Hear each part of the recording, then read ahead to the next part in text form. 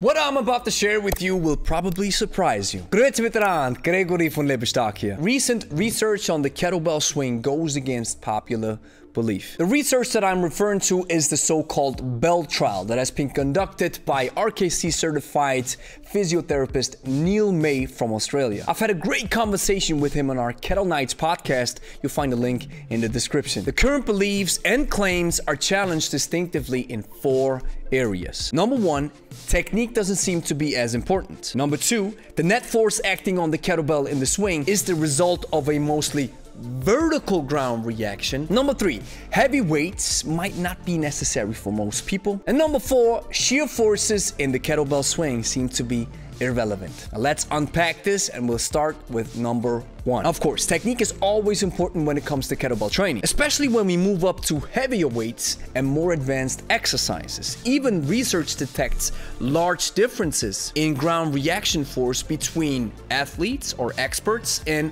novices. However, it might be that we are exaggerating the importance of proper technique in certain situations. Neil's Bell trial focused on the older part of the population ranging from 60 to 80 years old. These sages and harbors of wisdom were called inactive. This means these people haven't been training before. Even though he instructed them with the kettlebell swing, the pandemic of 2020 came in the way. This led to the fact that participants had to continue on their own. So participants performed up to 3,000 swings in 16 weeks. To Neil's amazement, after they finished the trial in the lab, technique didn't really change much. And this technique would still be considered bad under current notions of what proper technique in the kettlebell swing is supposed to look like. Yet participants didn't report any problems or injuries. In fact, they were able to harvest all the benefits that proper kettlebell training, if you do it on a regular basis, can provide you with. And it adds to the fact that while proper technique is still important, it's probably not as important as we think it is in a contextualized situation. Number 2, forces acting on the kettlebell swing. A hardstyle swing is defined by its dominant movement,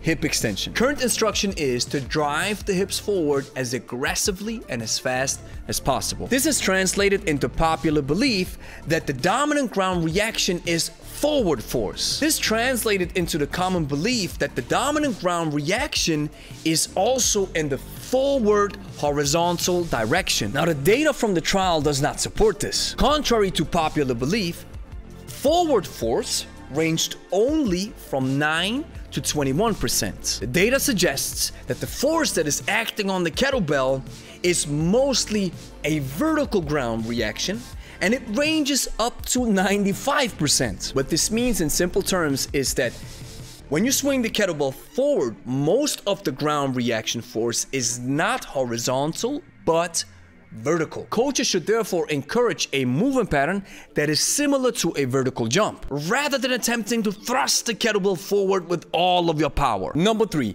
heavy weights might not be necessary, at least not for most people. Neil's paper showed that swings with a 56 kilogram kettlebell increased peak net force by less than 30% compared to an 8 kg. Yet physical demands go through the roof when you start swinging with a 48 kg compared to an 8 kg. What this means is, while there is an increase in peak force, it stands in no comparison to the increase of the rate of perceived effort. Essentially, you're working like an ox for a mere 30% increase in net force compared to working like a butterfly. 99% of people do not have to swing heavy weights because the effort to benefit ratio doesn't seem to match. With athletes, this might be a complete different story. The final point, shear forces seem to be irrelevant. This revelation came after I've had a conversation with Neil about Stu McGill's paper on the kettlebell swing. Stu mentioned in a podcast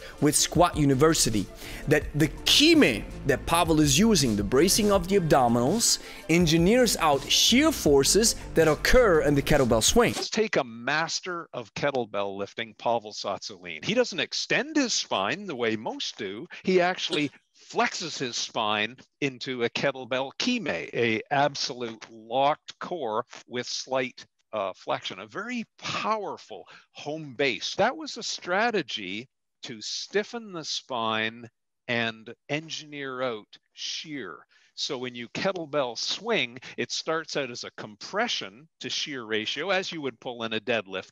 But as you pull the kettle through the top of the arc, you suddenly get more shear load and less compression. Now, Neil's analysis of Stu's paper goes like this. In this paper, we had 7 healthy young males who were performing a swing. And there was a small and likely clinically insignificant shear force. And this was in the backswing part of the swing, which renders the kime, which happens on top when the kettlebells are afloat, almost useless if your goal is to combat the clinically insignificant shear force. Unless someone has a bony instability in the vertebrae, there's likely to be a 99% probability that the shear force during the swing is not important. So therefore, any kind of action that we take to engineer them out is not important as well, assuming you're not doing anything stupid. So while braced abdominals do make sense in certain situations, overemphasizing it is probably not necessary. So what are your thoughts about these 4 revelations? Let me know down in the comments. Thank you for watching. If you liked the video, like it and consider subscribing, and don't forget to hit the bell so you'll be notified every time we upload a new video. If you're looking for kettlebell courses that can help you lose weight, build muscle, and improve your kettlebell technique, then check out the Lebe Academy. Let us help you discover a new perspective on kettlebell training, making it simple and easy for you to understand. Join the waiting list of your desired course now and secure your spot when it's open for enrollment. Link is in the description.